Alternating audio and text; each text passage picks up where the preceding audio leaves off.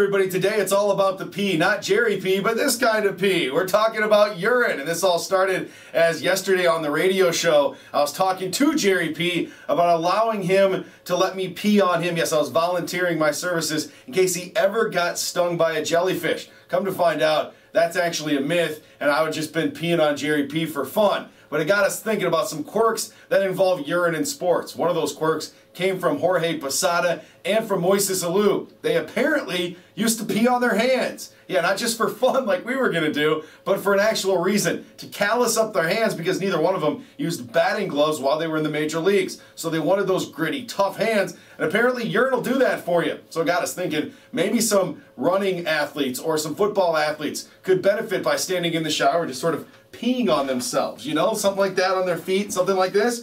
Maybe that could help them. Maybe it's revolutionary. Maybe we could be bottling up pee and having people take baths in it like Amari Stoudemire did with the wine to revive his body through the rehabilitation process. All of those things sound weird, but at the end of the day, maybe urine could be the key to all of our happiness. Maybe we could be making some money and we could have some better athletes because of it. I know it sounds weird, but it worked for Jorge and it worked for Moises. Maybe it could work for you too. Again, it's all about the pee.